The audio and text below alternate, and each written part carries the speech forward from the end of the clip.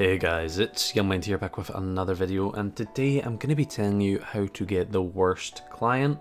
Now, that is not the worst one, it's a client called Worst. But yeah, it's like a hacked kind of client. It gives you a lot of cheats and mods and things like that. So the first thing you're going to want to do is come over to worstclient.net. And then you should be greeted with these two buttons. What you want to do is click download Worst. Go to latest Worst updates, click on Worst 7.9, and then you want to go down to this. And for me, it says Worst 7.9 for 1.16.4. But obviously, if you're on a different version of Minecraft, it'll be more updated, but it'll be the same idea. So you just want to download that. And I'm just going to make a folder on my desktop called Worst for this, just so we keep everything clean. So we're going to download that, but then we also need the Fabric API. And this is basically the client that we run on. So we're going to download that on that there. Take 2 seconds to download that, and we're also going to put it into the Worst folder.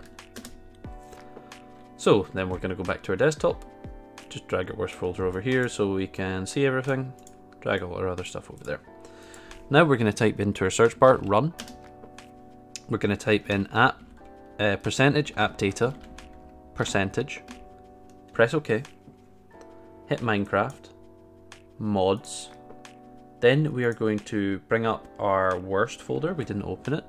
There it is. We're going to go back to mods. Just go down to the side. Get those and copy them. And then go to our mods folder and paste them in. Now we have those two in, all we need to do is run Minecraft. And then you have a little button here where you go from latest release and you want to go to Fabric Loader. And then you want to hit play.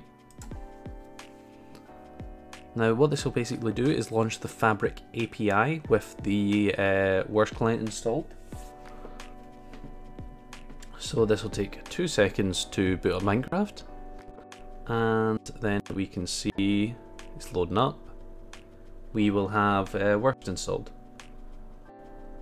So we're just have to wait 2 seconds. We'll just hop into a single player world. I'll just call it, I'll just open up this one, I don't know what it is. I really hope I didn't do a giant penis or something on this world. That would not be great for the video. Okay, turns out I just did a dirt shack, as you do.